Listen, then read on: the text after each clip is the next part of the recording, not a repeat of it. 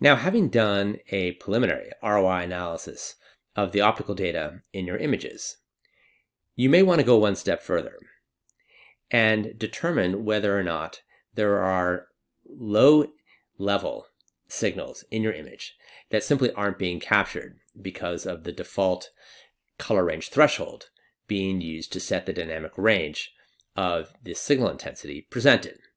If you look over to the left here, the automated color range threshold is well above 0, and one can go ahead and do an exhaustive search for data by simply adjusting the color range threshold to 0 and the color range minimum of your calibration bar to 0.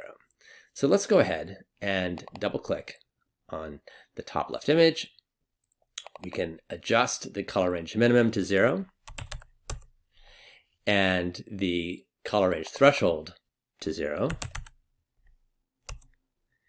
And now we have a fuller presentation of the data that is actually in your image file.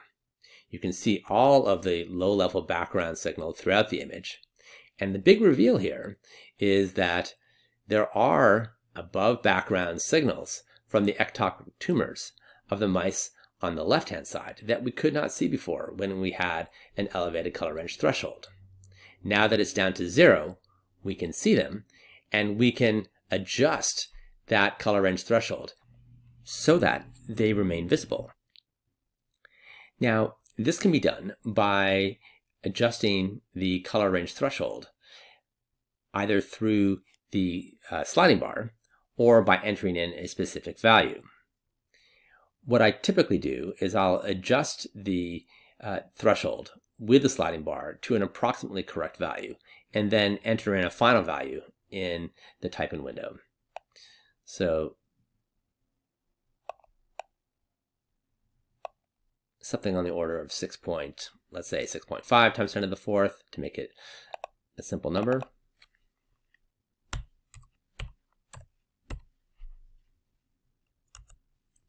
And then I'll enter in the same value for the color range minimum so that there's a correspondence between the threshold and the minimum of the calibration bar.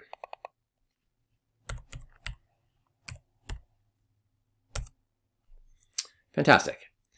And finally, to again have a dynamic range that is some easy number to report on, we can adjust the maximum here to, let's say, 1.5 e to the 7, and that will give us a 2.5 log dynamic range.